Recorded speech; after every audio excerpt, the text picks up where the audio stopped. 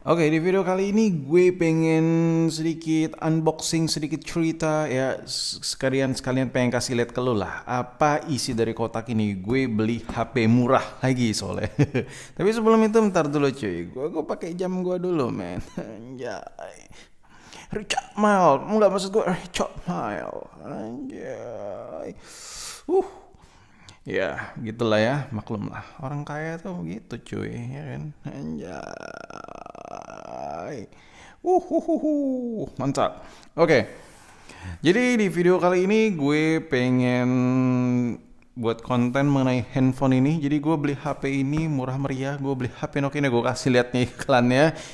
Gue beli harganya 50 ribuan, let's say sama ongkir 60 ribuan gitu lah ya kalau nggak salah ya, gue lupa cuy ya, pokoknya gitulah.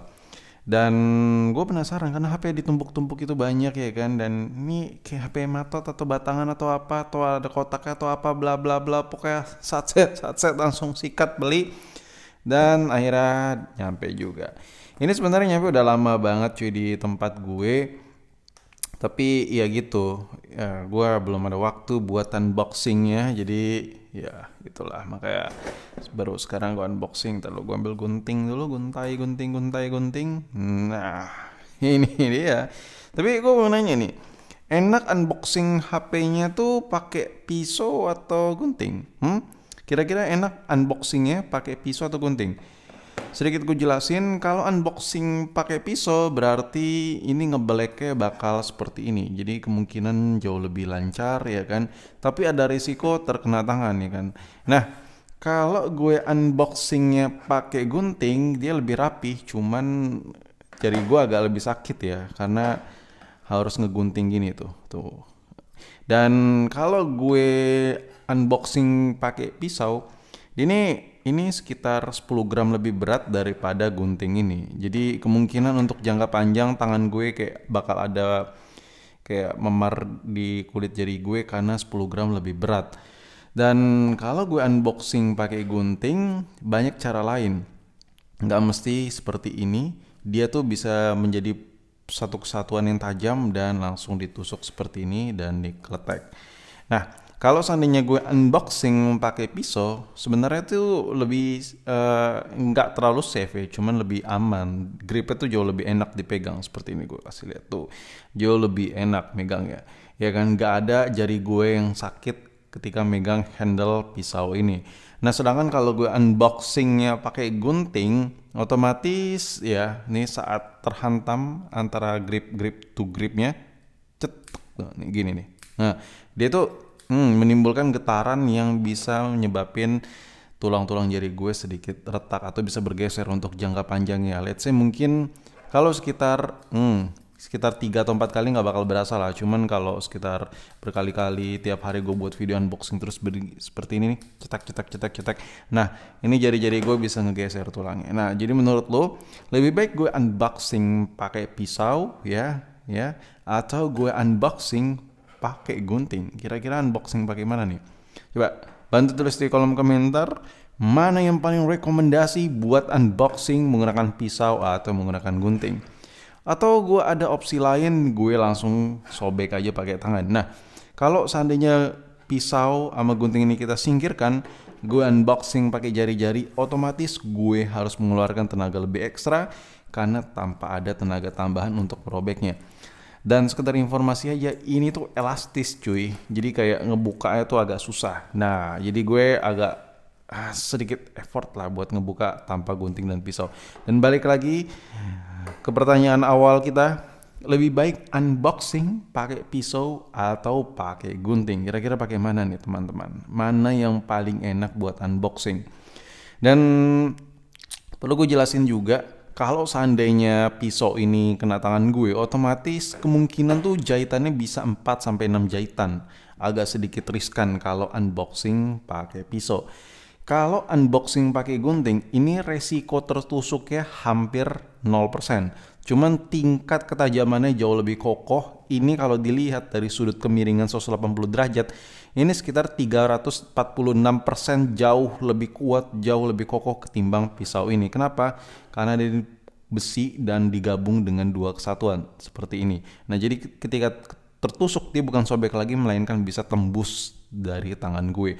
Jadi secara teoritis bahwa gunting ini kalau buat unboxing jauh lebih safe, cuman kalau sudah membuat celaka itu sekitar 0,5% jauh lebih mematikan ketimbang pisau.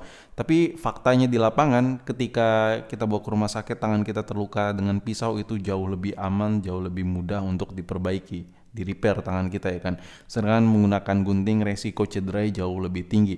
So pertanyaan terakhir gue, mendingan kita unboxing menggunakan pisau atau menggunakan gunting? Coba bantu jawab. Soalnya gue agak sedikit bingung dengan cara gue buat unboxing biar lebih safe ya kan. Karena sebenarnya jujur teknologi di muka bumi ini masih belum memadai untuk unboxing. Ketika kita unboxing kotak aja kita masih bisa terluka. Jadi menurut gue teknologi manusia masih kuno lah. Jadi harus diasah lebih dalam lagi.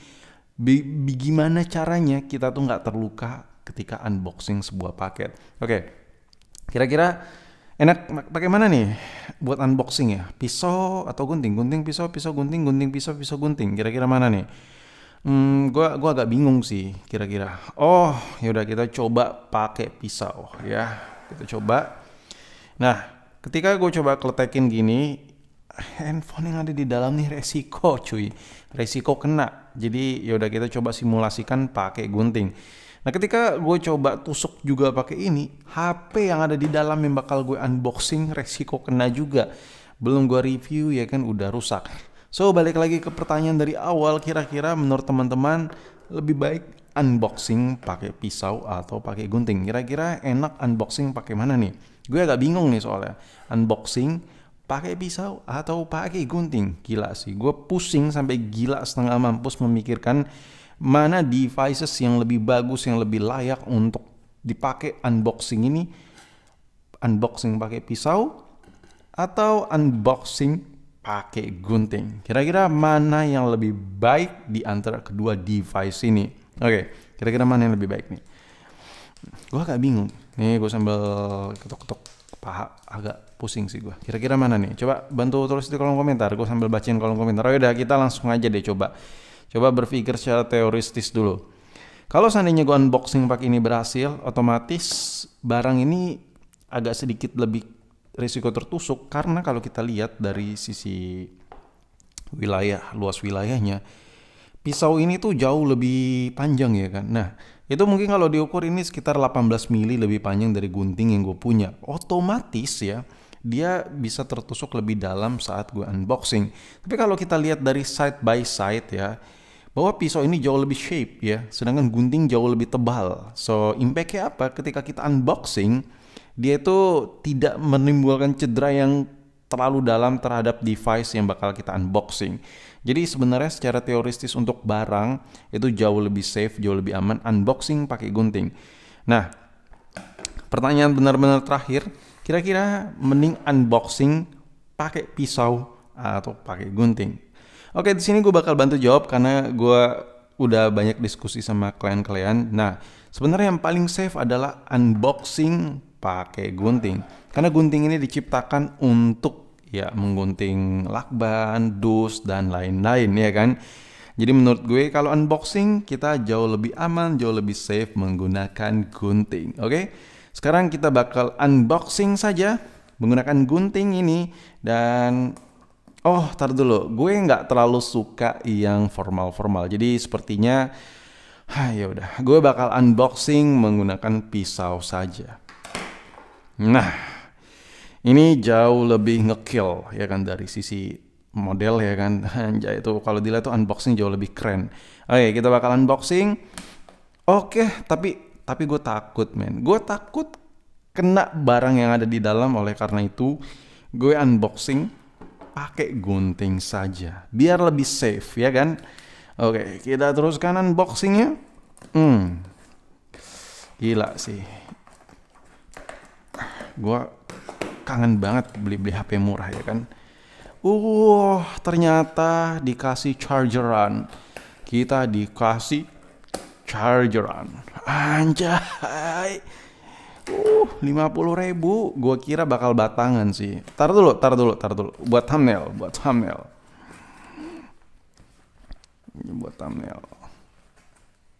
Kita buat thumbnail agak jauh dulu cuy. Kameranya mundurkan dulu. Adjust the positioning. Anjay, wah pasti Pokemon satu ini. Oke, kita buat thumbnail dulu.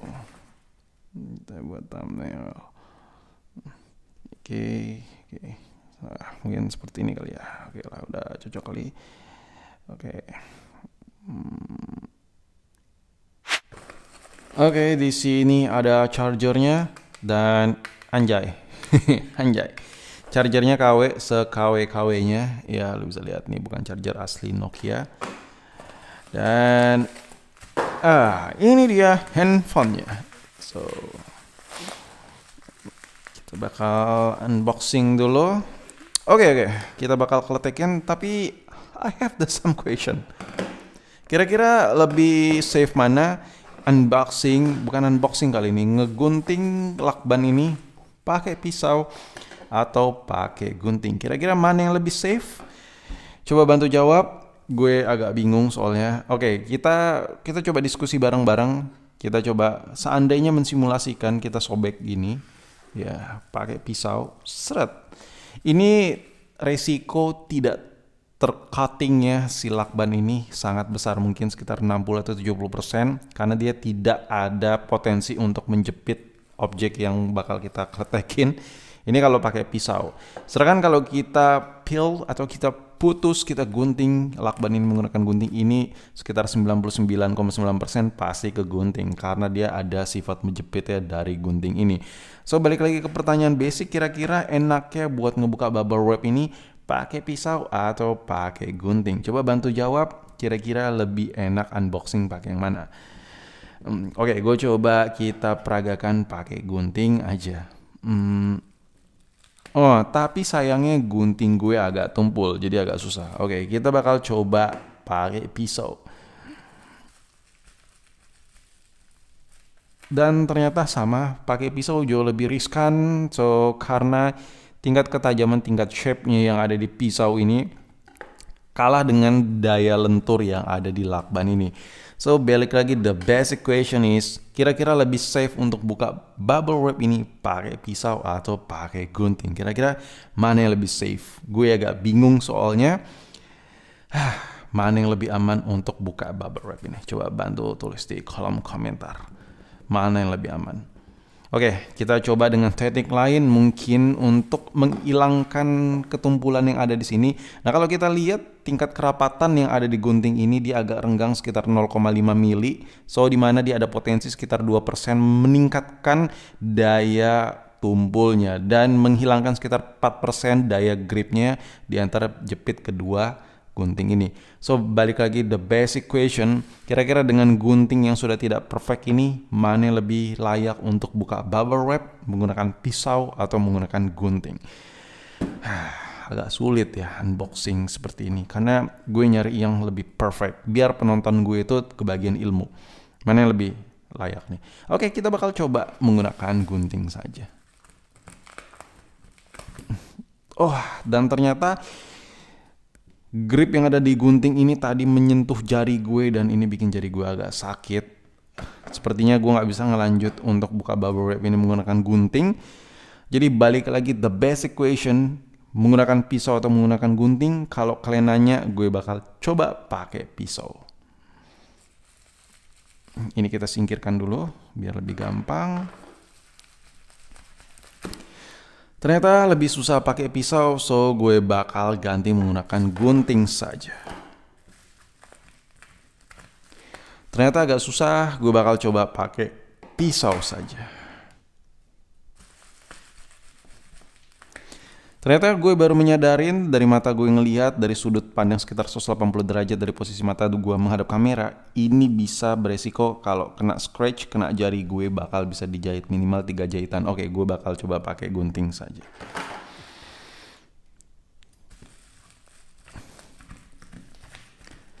Ternyata gunting gue tumpul. Gue agak bingung. Kira-kira unboxingnya bakal pakai yang mana? Coba bantu jawab teman-teman. Aku agak tersesat. Oke, kita bakal coba tarik aja. Oh, tinggal sedikit lagi. Dengan potongan sedikit ini, kira-kira lebih safe, lebih work pakai gunting atau pakai pisau. Kira-kira jauh lebih safe mana, jauh lebih cepat mana? Kita unboxing pakai gunting atau pakai pisau. Kita coba menggunakan gunting saja. Karena jauh lebih safe menurut teori gue, tidak terkena jari, dan risiko tumpul yang ada di gunting ini sekitar 2% agak tumpul dari 99% gunting yang beredar di pasaran Indo. Sekedar informasi aja, gunting yang beredar di Indonesia saat ini sangat banyak, sekitar 9 ribuan unit per pieces, dan per pieces itu isinya sekitar 900 unit.